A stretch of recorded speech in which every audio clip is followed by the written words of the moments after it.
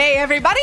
My name is Erica, and I'm standing here next to my obstacle course nemesis, the climbing wall. It requires upper body strength, lower body strength, coordination, strategy, and above all, it requires resilience. Resilience is getting back up when something gets you down.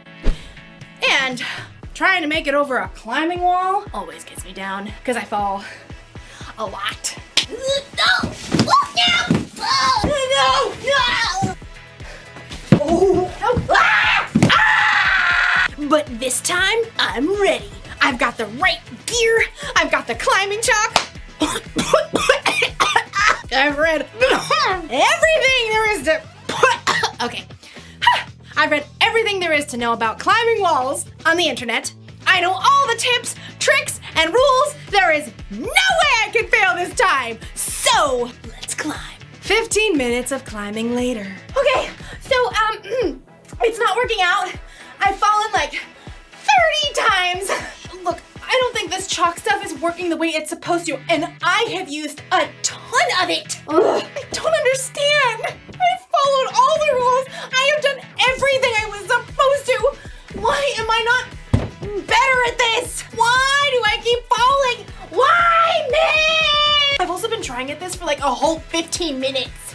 Life is so hard. No one in the history of the world has ever had this much trouble as me. I don't understand. In today's story, we'll hear about Paul and Silas. They were having a really hard life, but instead of being over dramatic, they sang songs. Maybe I should try that. Climb every mountain, ford every stream. I don't think it's working. The Bible. It's 66 books of history, stories, letters, and poetry that fit together to form God's one big story. The epic adventure of how He created us and loves us so much that He made a way to rescue us. As we travel through the Bible, from Genesis to Revelation, we discover people who met God and found their lives changed forever.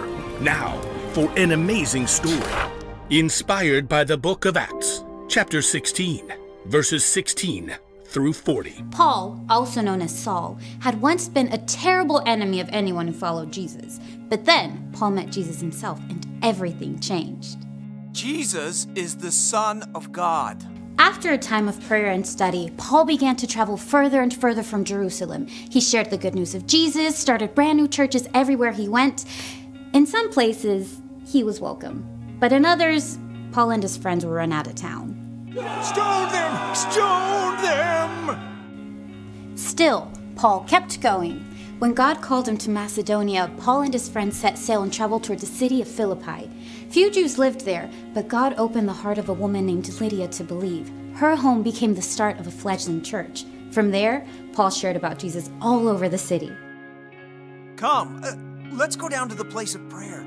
Along the way, Paul and Silas were met by a girl who chased them, crying out, "These men serve the Most High God. They're telling you how to be saved." Though the words were true, the girl was controlled by a spirit who did not come from God. Day after day, she followed Paul and Silas. "These men serve the Most High God. These men serve the Most High God. These men serve the Most High God. These men..." Enough! Paul spun around to face the girl. In the name of Jesus Christ, I command you to come out of her. Immediately, the spirit left the girl. Oh, I feel like myself. Thank you. Thank you. Unfortunately, some men had been using the girl to make money for them. Since she had been freed by the power of Jesus, they could no longer do this. You've ruined our business! Yeah, now we're gonna make you pay. The men grabbed Paul and Silas and dragged them into the marketplace to face the judges. These men are Jews. They're making trouble in our city. Yeah, they're telling people to do stuff that's against Roman law. Get rid of them! Without any chance to share their story, Paul and Silas were whipped. Then they were hauled to the jail. Guard them with your life. Yes, sir. Paul and Silas were marched down into the depths of the jail. It's damp in here. And dark. And deep. Their feet were fastened with chains. Good night, men. Though the jailer had locked the cell tightly, he may have paused to glance back at the men inside. He had heard the words Paul and Silas preached of a God who could forgive sins, a God who could truly save. It's all foolishness, right? The day faded, and so did the small amount of light in the prison cell.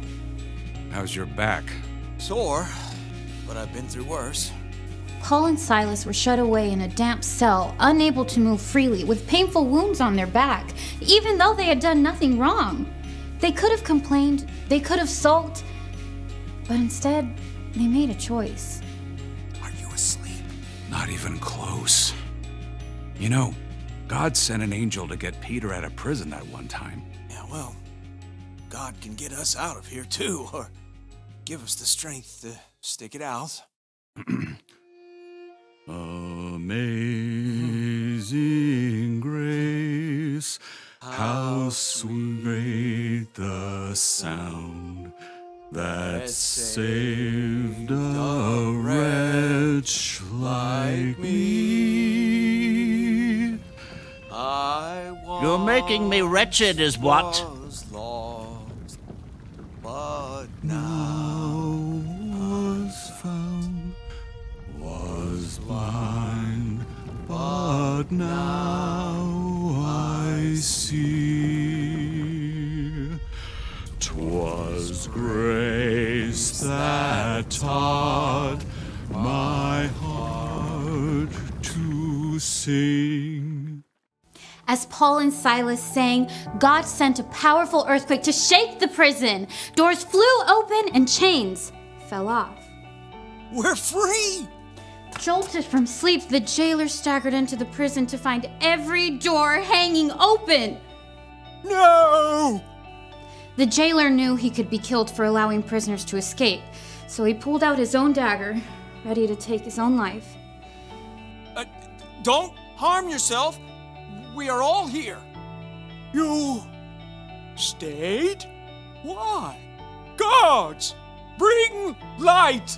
As torches flared around them, the jailer saw that Paul and Silas and the other prisoners had not escaped.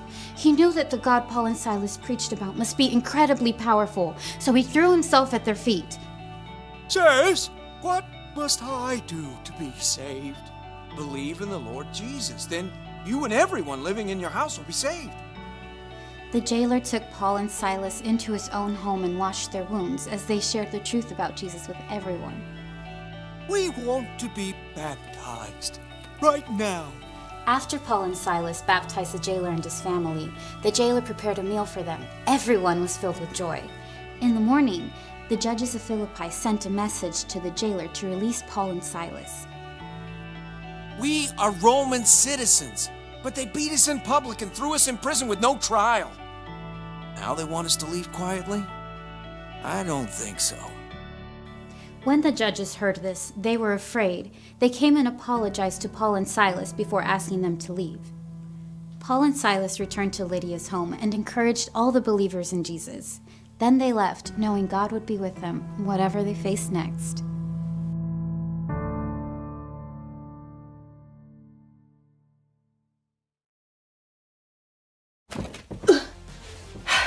Okay, let me see if I got this. Paul and Silas were thrown in prison for following Jesus. They did nothing wrong and they got punished for it. If that had happened to me, I would be angry or sad or even mad at God. But what did they do? They praised God. Whoa, Paul and Silas chose joy. That couldn't have been easy for them. I know it wouldn't have been easy for me. No!